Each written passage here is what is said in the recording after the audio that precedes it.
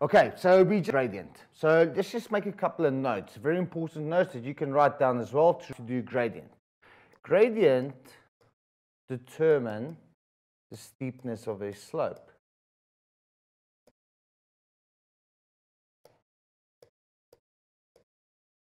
And we expect steepness in meters. Now, once again, altitude is by trig stations. Remember, little triangle, there's a bold italic number on the top. That's the trig station number. The actual height is the bottom right-hand side corner. We have benchmarks that we usually find next to roads, spot heights, and lastly, we have contour lines.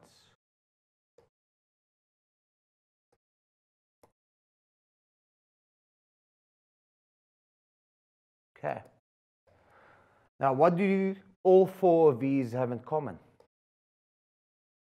All four of them are being expressed in meters. Okay. Very important. Now, when we come to the calculation of gradient, once again, there's a formula involved, and the formula states the following. Gradient equals VI over HE. Okay, VI stands for vertical interval, and the HE stands for horizontal equivalent. Okay, so that's the formula. Now I'm going to tell you something. I'm going to tell you a secret. I tell my learners. It's just so much to identify. Vertical interval is the height difference. Okay, I'll in a couple of seconds. Horizontal equivalent is the distance, the average distance between the two places where you need to go and calculate the gradient. So the question is going to state you need to go and calculate the gradient between either a trig station or a benchmark, or between a spot height or contour line. So you need to go and determine between, let's say for instance, we have a contour line on the left-hand side, a spot height on the right-hand side. So we need to determine, is the gradient going to be steeper or gentle in meters? Is it going to increase or decrease? Okay, so we need to stick to our formula. Gradient equals vertical interval over horizontal equivalent. But I'm going to just put you in brackets. Easier way to remember. I'm just going to say HD. H stands for height difference, and the HE, the distance.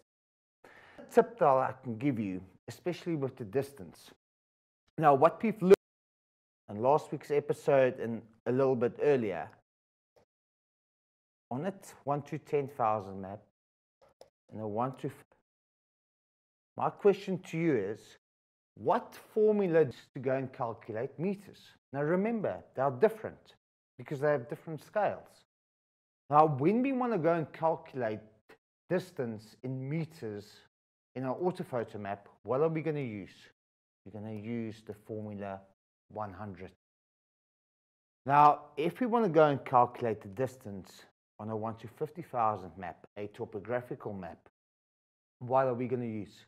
We're going to use the formula of what? 100.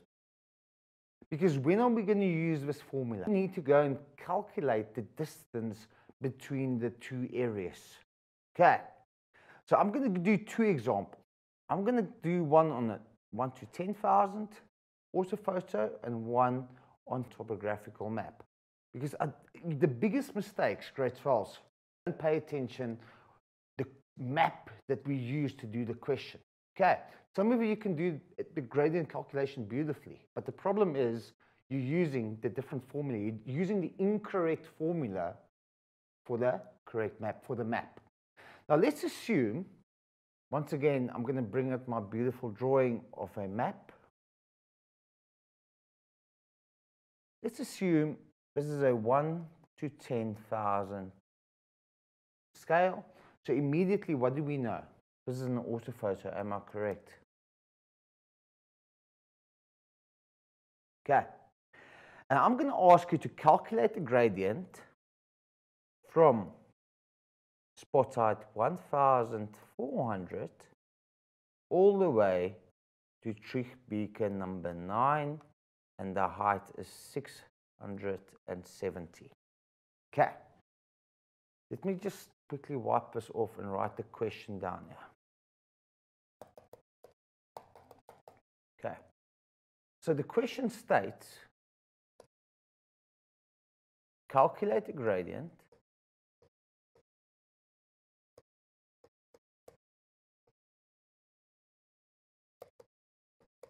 from spot height 1,400 to trick beacon number 9. Okay. Now immediately, first thing you need to go and pay attention to, you need to go and pay attention to where was this question asked? On which map did they ask the question? Because they're going to provide you with the grid 810 to go and find the spot height or the benchmark, right? So you need to go and determine, is it on the orthophoto or is it on the topographical map? In this case, I'm using the scale 1 to 10,000 to show you it is on the orthophoto. Now let's just go back to our formula and go and do this calculation. First of all, there's two sets of information. The gradient equals the vertical interval, the height difference, over the horizontal equivalent. Now, how do one get the height difference between 2 points? How do we determine the difference? Now, I'm going to give you a simple example. I've got 10 apples. You've got 5 apples. What's the difference? 5, am I correct? You've got 9 apples. I've got 10 apples. What's the difference? 1. Remember, we can't go into a minus when we get the difference. Okay, we can only subtract the highest, the lowest from the highest, not vice versa. So what are we going to do over here? Our first step is gradient equals the vertical interval. So what is the height difference? It's we take the highest, 1,400, and we subtract the lowest, trick station 9. Now do not get confused. Calculate the gradient from spot height 1,400 to trick station 9. That 9 represents the trick station number. It's not the actual height. The number is usually on the bottom right-hand side corner. So it's 1,400. What did I just say? What do we do? To get the difference, you subtract the lowest from the highest. So we're going to do 1,400 minus 670. Now, what's our second step? Before I'm going to continue, that's a simple calculation that we find over there. The second calculation is the horizontal equivalent. So you need to go and measure the distance between the 2 points. So the question states, calculate the gradient from spot height 1,400 to trick station 9. Now, if you look at our formula, what did I mention over here? The horizontal equivalent basically is the distance. But now this is key, grade 12s, extremely key. We're calculating distance. How do we express gradient? In meters. So you need to use your formula of meters when you need to do this calculation. Now, if we go there, let's assume we calculate the distance. It's 20 centimeters from spot height 1,400 to trick station 9. Now, because we're dealing with a 1 to 10,000 map, what's going to be our formula? 20 centimeters times, we express our answer in meters. Because we're working on a 1 to 10,000 on an orthophoto map, what's our formula going to be? 100. Okay. Now let's quickly go and have a look at our calculation. We need our calculator. Just want to move on a little bit here. 1,400 subtracting 670 gives me 730. Okay. Now, 20 times 100 equals 2,000. Now, grade 12, many of you make the following mistake. How does gradient work? Now, what did we want to do? Let's go just back to my map. We wanted to go and calculate the gradient from spot height 1,400 all the way to trick beacon 9. So in theory, what do we try to do? We want to see when we walking between these two actual height points, is the gradient going to increase or is it going to decrease? But we are using meters as a measurement. So what do we want to do? We want to see how many meters do we have to travel for the gradient to increase by a meter. Okay, how many meters do we need to walk before the gradient increases in altitude with a meter? So what does it mean? We need to get a ratio of 1. And how do we get a ratio of 1 if we look at it? What are we going to do? We're going to say if we want to get a ratio of 1, we take our height difference and we're going to divide it through what to get 1? 750. Am I correct? It's simple. If we look at it, if I want to get a ratio of 1 with a million, what do I do with a million? I take 1 million and I divide it by another million. It's going to give me 1. If I take 5, divide by 5, it's going to give me a ratio of 1. So if we look at, we want to see, because we want to see how we calculate gradient with that meter. That's what we do. Now, simple rule of math. I think you've learned it in grade 7. What you do on the top, you do on the bottom. Am I correct? So 750 divided by 730. Now, what we do on the top, we need to do on the bottom. So 750. Now, we just determine our first ratio. 750 divided by 750 gives me 1. Now, for our next calculation, what we do with our distance, because what we do on top, we need to do on the bottom. 2,000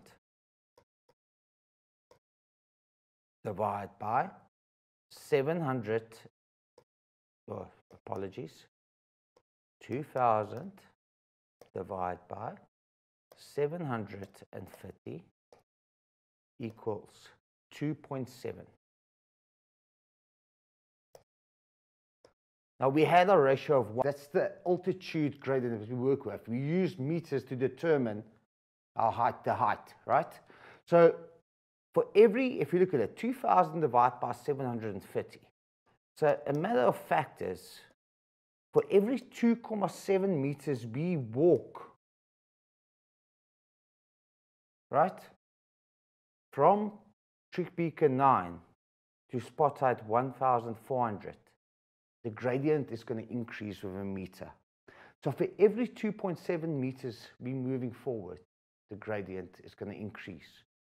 Now, if you kind of think of it, it's going to be bloody steep. Am I correct? Because you're walking 1, 2, 3, then you're increasing in altitude with a meter. So that's quite high. Okay. So this is how you answer this question on an orthophoto. Now, I just want to show you, we need to be 100% sure. Like I said, you know, I've looked at this question so many times. Many of you can do the question, but you use the wrong formula. Now, before I want to continue, let's just wipe off. I'm just going to use a different one. And I'm going to use a different example. And obviously, I just want to use a different map. So, because grade 12, it's vitally important that you pay attention to the question. Because unfortunately, not unfortunately, but we're dealing with two maps. And we get separate questions for the separate maps. And you need to be very careful once you need to read your question, read your instructions, and then answer the questions. But let's just get straight into it. Now, first of all, let's just draw a map. Okay. And let's assume, no, I'm actually not going to use this map. Let's use this map on top. Let's assume we need to go and calculate the gradient on this topographical map. Okay. Unfortunately, we can't see because this map is reduced in size, but I'm just going to draw onto this map, and let's have a spot height that says 2,400. And right here on the bottom of the corner, in the middle, we have 1,000. Now, I ask you to go and calculate from contour line 1,000 to, okay. So immediately, what's been given on the map? One, the spot height is 2,400 meters. The contour line is 1,000 meters. You go and calculate the distance by using your ruler, by measuring the distance between the spot height and between the contour line. So let's assume we take our ruler and we measure the distance from the spot height in A1 to contour lines in C7. And let's say centimeters. Okay. Now let's go back to our formula. Vertical interval over the horizontal equivalent. Just want to wipe this. So, when we look at it, just quickly look at our information that was given to us. The gradient, look at it. What was the one spot height? 2,400. And our was 1,000. Remember, you just subtract the lowest from go into a minus, because we need to determine the height difference. Then the next step, what did we do? We used our ruler to measure the distance from spot height 2,400 to contour line 1,000, and we got 40 centimeters. Now, one thought for me. What did we say? What's our formula go? What formula are we going to use? Remember, what formula do we use to get meters? 500. Okay. Because we're using the topographical map, we're using 500. Now let's just quickly clean this up and then get our calculator out. Okay. So first of all, 2,400 subtracting 1,000 gives me 1,400. 40 to times by 500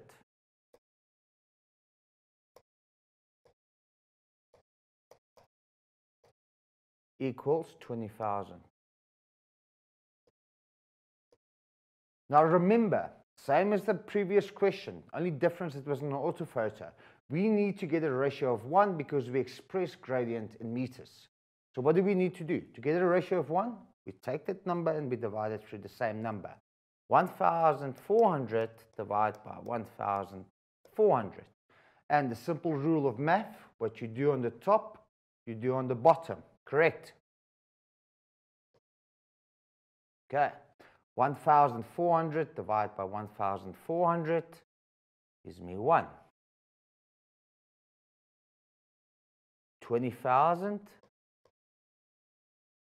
divided by 1,400 equals 14,2. So what does it mean, grade 12s? For every 14 meters that we travel,